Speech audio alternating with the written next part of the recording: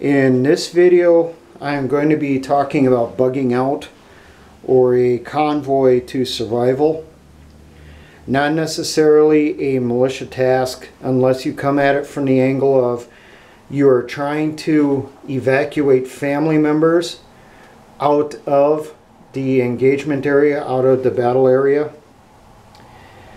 Now, indications are that if something does start off here in the United States, the globalist forces, foreign forces, whatever you want to call them, they will not just target us, those of us that are committed to being in the fight. They will also target our families. I listened to a radio call-in one day on an alternative media website where the person had served in special operations.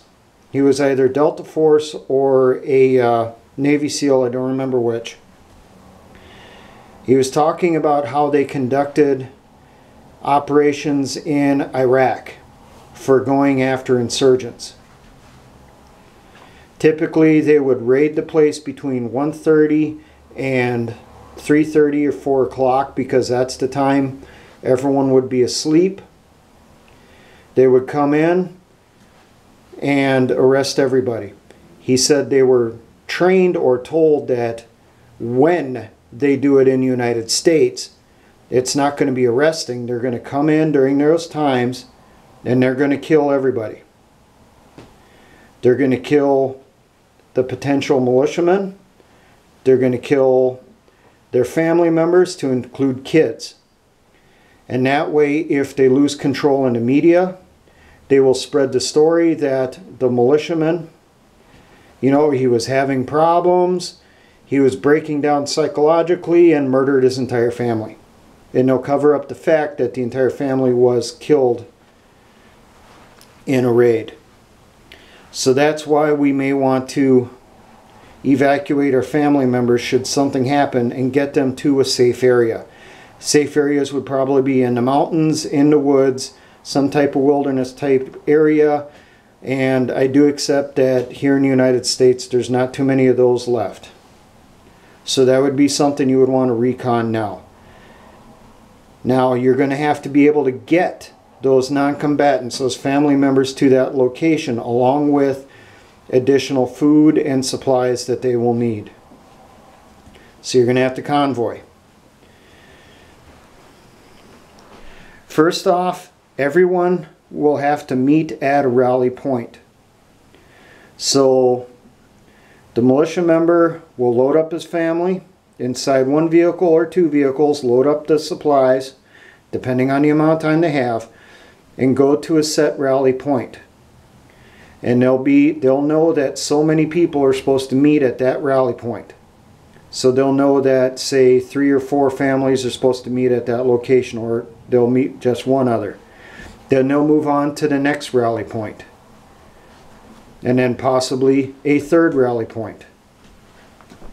Somewhere along that point, at one of those rally points, they're going to get together, they're going to have a larger convoy, and then move on to the safe area.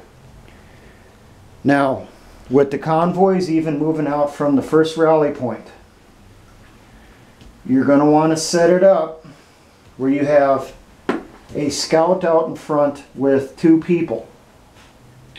That vehicle should be a smaller vehicle, fairly lightweight, hopefully a 4-wheel drive. They should be 1 mile to 2 miles ahead of the convoy. They will be watching for obstacles, ambushes, roadblocks of any type in the convoy's path. If they come across it, they radio it back to the convoy.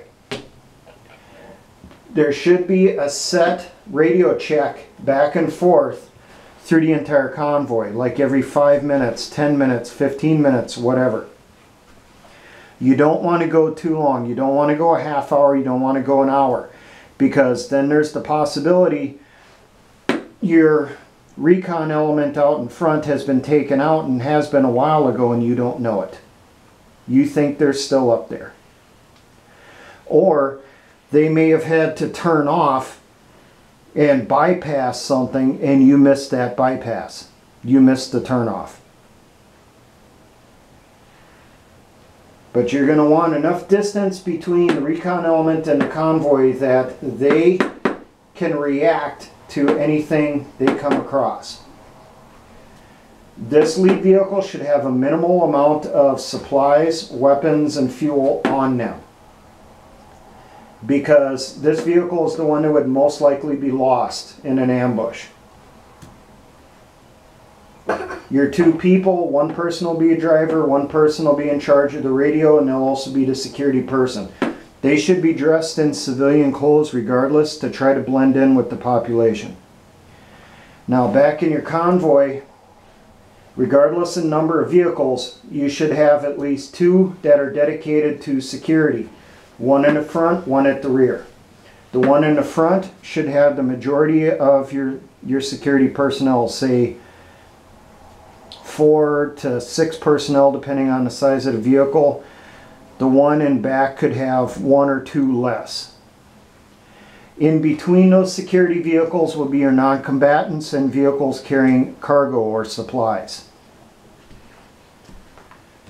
Now, your front security vehicle should be pretty heavy duty, something along the lines of a GMC Suburban or a Excursion, possibly some type of heavy duty pickup truck, an F250, F350, something that's big and beefy. The reason for that is to ram its way through roadblocks, because it's always a possibility that the security element will go past and an ambush will then, you know, push a car out of the bushes across the roadway to try to stop the convoy that's coming up. Well, if you see something get rolled across the roadway right in front of you, these guys need to stomp on the gas, hit it, push it out of the way, and then everyone needs to haul ass out of the kill zone as fast as they can. You don't want to stop in a convoy unless you have to, unless it's a planned stop, because whenever you stop, your chances of being ambushed go up considerably. So always keep that in mind. Now, for duty positions inside the vehicle, the driver needs to only concentrate on driving. Okay? That person cannot help you by checking out the sides, looking for ambushes and stuff. That's what the people that are in the passenger side and the people in back have to do. With your cargo vehicles or non-combatant vehicles, more than likely there's not going to be anyone in there with a weapon, or if there is a weapon in there, it'll probably be with the driver. If there are older children, say teenage years and stuff, and they can handle weapons, they are reliable for it, they can assist with having the window open on their side, their rifle barrel sticking out if the situation calls for it. If the situation has not deteriorated to the point where that's needed, then the weapons need to be kept inside, out of sight. Now, with young children, one thing that came up in a discussion in my unit at least, if a vehicle comes under fire, younger kids, toddlers, and babies, they're not going to be able to fight, not going to be able to help out. So one thing we talked about is possibly using larger sets of body armor and putting it around the kids, especially if it's a kid in a car seat, especially if it's a baby.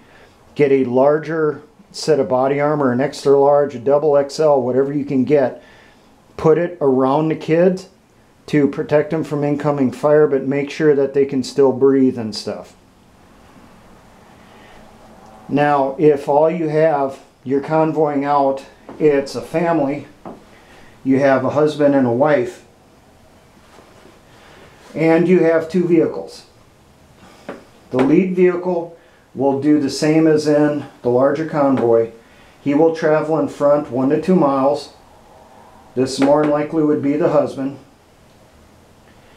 He will also have a radio to communicate with his wife and family behind him. he will let them know if he comes across anything, so that they can react accordingly. If there are any older children that can handle weapons, they should be back here with the family, or possibly driving the vehicle and the mother pulling the security with a weapon for if need be. Now, if a vehicle gets knocked out because you came into an ambush, what will happen is the next vehicle in line that's able to, if we're taking fire from this side, this vehicle's knocked out, this one will then come in, put the disabled vehicle between them and the ambush, use this as cover. Then they will use the doors on this side to get out the casualties into that vehicle. While that's going on, another vehicle will be providing fire, putting fire onto the ambushers to allow the transfer to happen. Priority is getting out the people, especially children. Get them out, get them into the other vehicle. After that, priorities are radio equipment, maps and overlays, weapons, and then personal gear and first aid kits. But really, as you're pulling people out of this vehicle, they should be grabbing that stuff as they're coming out, okay? If they're able to hold stuff, they're able to grab weapons, they're able to grab the maps and all that stuff, they do it. So that you're cutting off one step less time inside that kill zone, and then you get the hell out of there. Before you begin the convoy, you need to make sure everyone has the exact same map, the same overlays. They know what the primary route is, what the secondaries, what the tertiary routes are. And you need to have marked on the map where the bypass is for each, length along the roadway, so that you know if you come across a roadblock at this site because you came across 10 vehicles that crashed together and they burst into flames, well, you may have to back up, say, 1 mile, take the turn off to the right. You'll travel cross country for about 3 miles to this country road, get on that country road, travel so many miles ahead, and then you'll take a left turn at this location to get back on your main route to continue on. Or you'll continue on that secondary route. Convoying is not that hard, it's just very nerve-wracking. And when you put in there the possibility of non-combatants, especially children, your tension levels will go through the roof. I've heard that there's a lot of talk now that's being put out from quote-unquote survival experts where they say you need to have the lightest vehicle as possible so that you can travel faster to get around. Well, problem is a lighter vehicle is not going to be able to push their way through a barricade.